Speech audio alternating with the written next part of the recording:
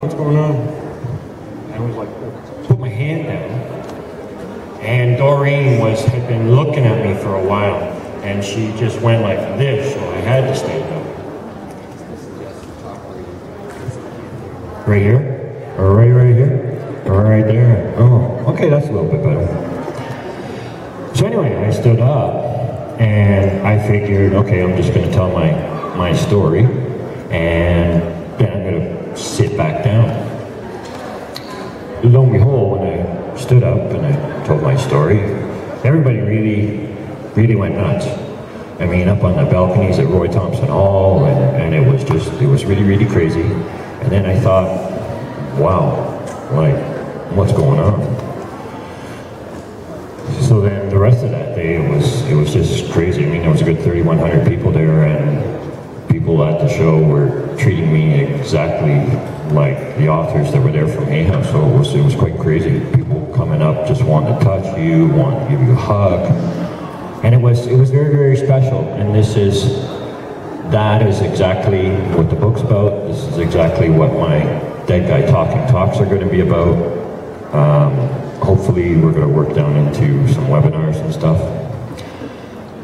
Right now, what I want to do is I want to back up just a little tiny bit and tell you guys a little bit about that special, inescapable day that we each face. Mine, specifically, as Stephanie had mentioned, took place on February the 26th, 2010 at 9:25 in the morning while I was on a city bus during the only snowstorm of the year. I had the heart attack, and it was something that was very out of order.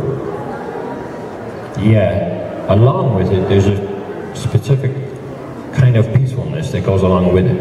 I mean, and a dump truck load of pain, like you wouldn't believe.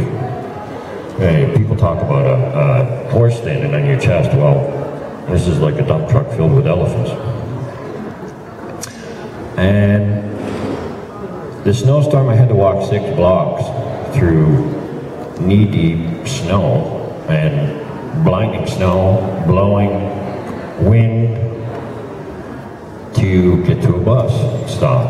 And it was kind of funny, by the time I had actually made it there, it had actually wasn't too bad.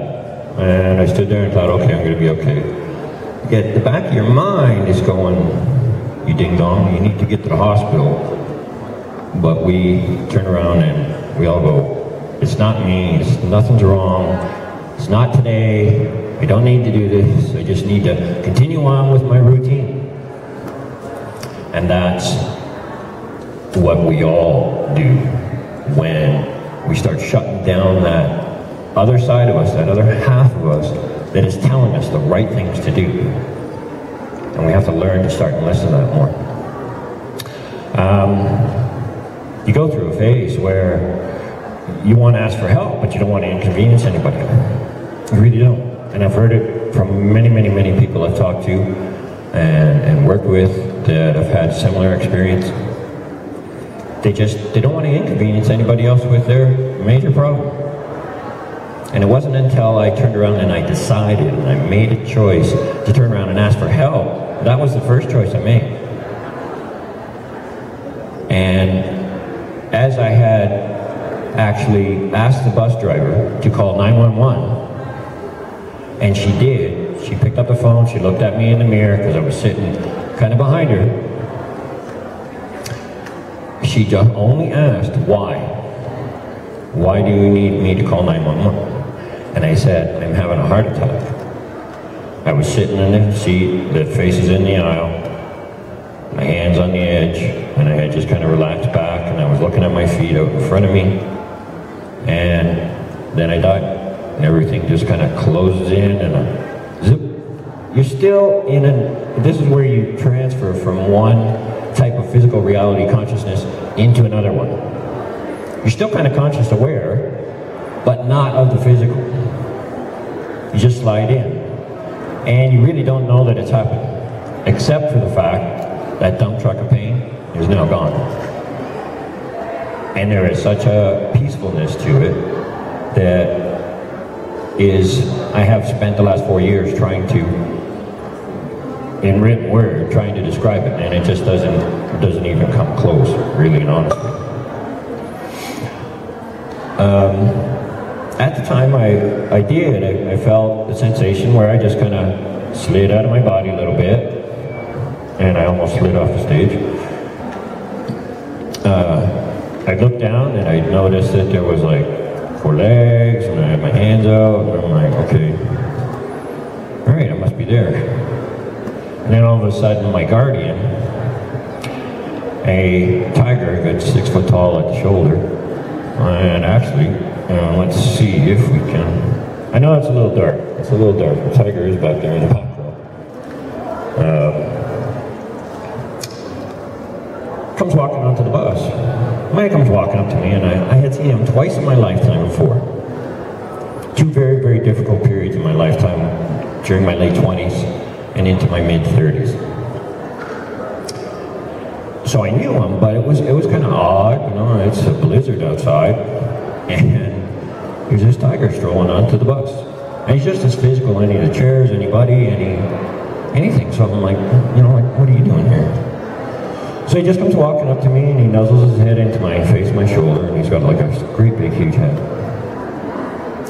And he pulls away, and he looks at me, and just thought to thought, he goes, "You're about to die." And I'm thinking, like, yeah, no kidding. But this is okay, So he turned and he faced to the windows on the other side of the bus, which I can now see because things had opened up just a little teeny weeny bit, and everything was like a shower. You see a shower stall, it's all steamed up, and then you clear off a spot in there. That's what I could see. And the misty, milky part, you can't. So he started rolling a whole bunch of pictures in the windows on the other side of the bus, but it was just a small spot. It was past, present, future, and then it came up, and I was already making a choice. I was already making a decision. He didn't say anything.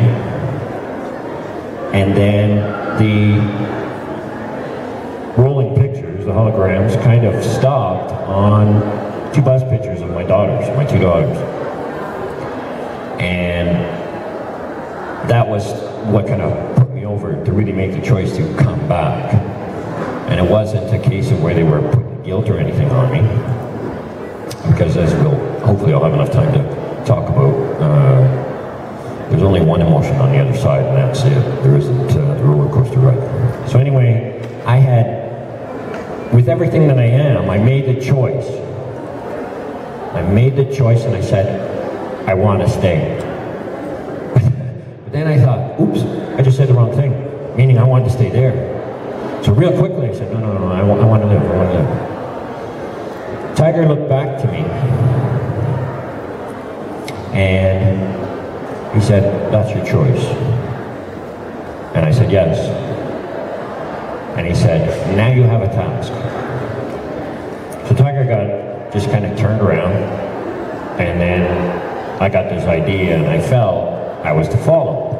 So we all get up out of our chairs or wherever we're in a sitting position to go somewhere, and there's a physical action to it. But as soon as you think it, you just, you go. And I got a real strong sensation that we traveled a good distance. When in actuality, because now what I want to do is I want to try and explain the difference and where the other side actually is. If you take a glass cube container and you fill that glass cube container with smoke, the glass cube container is the physical world in which we live, and the smoke is the other side. Everything, and I know we've read from here and there, time, space, and everything coexists in one location, and that is true. So anyway, when I went with Tiger, we ended up, Tiger had just kind of arrived, well, I guess it was like the same time, but he had almost like taken a couple steps, but of course he really wasn't stepping, it's just the way I perceived it. And he had turned himself to me on a bit of an angle, and I was paying attention to him, and I had stopped a fair distance away from him. Then while I'm facing this way here, these three beings came in right at the peripheral over here. So I went like this. And then they were gone. So I went back to Tiger. And then I seen him again. And I went like this. And of course I'm getting a little confused. Like every time I look that way, why did they disappear? But then I realized I was an amateur, and I'm a bit of an amateur astronomer. And of course we all, once in a while, will look up at the sky and see a very, very, very faint star. But as soon as you actually look right at it, it disappears. And that's the same concept. That's the same idea. You look a little bit away and it's there. You look back and it comes back. So anyway, I went. Tiger was standing there, and Tiger had actually said, because of my confusion with the three beings there, which is now, and this is unfortunately, and I really apologize, these are a couple of dark stars. This is a picture that I took here in Guelph at the covered bridge, or not here, sorry, in Guelph at the covered bridge. And I was walking through the bridge, and I could feel and I could sense the three of them there. You can see the two little white lights, the two little white dots. Now the more important thing, and I think maybe, hopefully this one, I don't know whether you can see, right below the two white lights is a purple orb. And that purple orb was the center being with the three that I was with on the other side. The two white lights that you see are the two students of the teacher.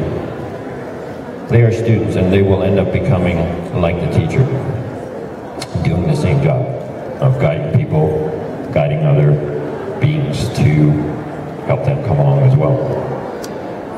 I don't have a whole lot of time. I see people walking up here. So I'm going to try and just cover a few things. What took place there, once I'd taken the task, is I'd spent roughly a day's worth of happenings, or time, if you will. Time doesn't really exist, and like I said, I just don't have the time to get into too much. So, time doesn't exist, and so it's more of a happenings. It's more of what you do in a day that fills up that space.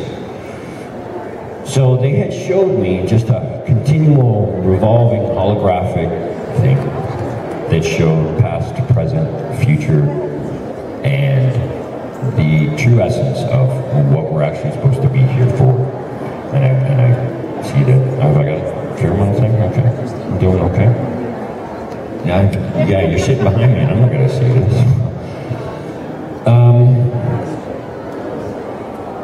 So it's important that we start and really, really pay attention to what is going on. The human race is in a lot of trouble, a lot of trouble. We have to start and actually understand more what we are. And once you understand what you are, then you will know instantly who you are. Because we spend our whole life searching and searching and searching for who we are, never really truly and honestly knowing. So, and it's just, you know, we've been taught and trained and taught through everything that we do, through our education systems and everything, to put us on one thing. And that's because we're from a physical world, and that's the way we've been taught and trained. What we have to understand is that the physical world and everything that we do within our lives is made up of the non-physical. It is comprised of nothing.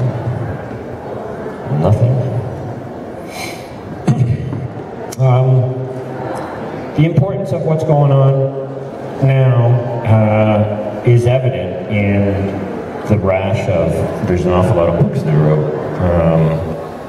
I've gone through, since my experience took place, I've gone through a lot of different things, time alone, time with people, and the more that I see and spend time with people, talking to them and that, I find the importance, and that really, really inspires me and really energizes me to continue forward with what I'm trying to do, and that's to help out. You know, we've got books out like Proof of Heaven by Dr. Eben Alexander.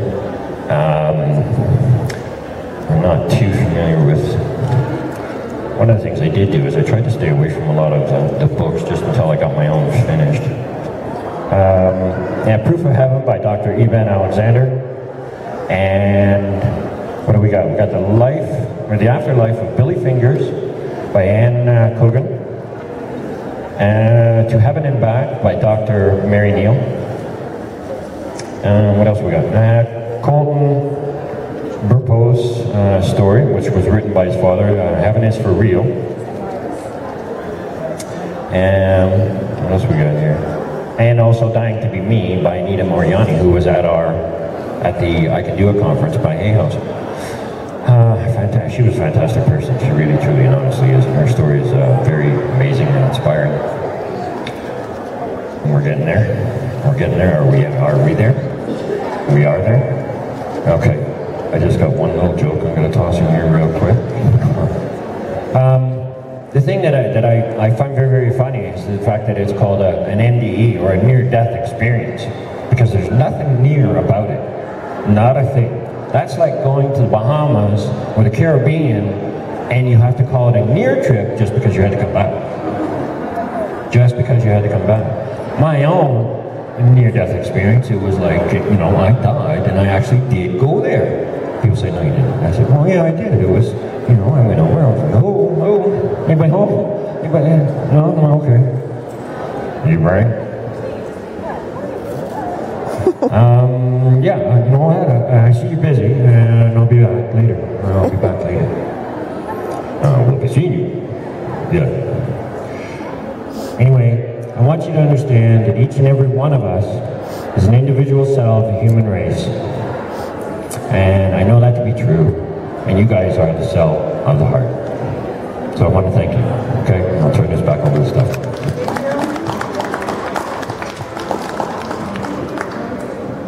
Thanks, Alan. Anyone, if you'd like to meet Alan, he's right here beside the stage. Talk to him. He can share his experiences with you. It's incredible. It doesn't warrant just a 20-minute talk on stage. So make the time to go and see Alan. Next coming up, we have Global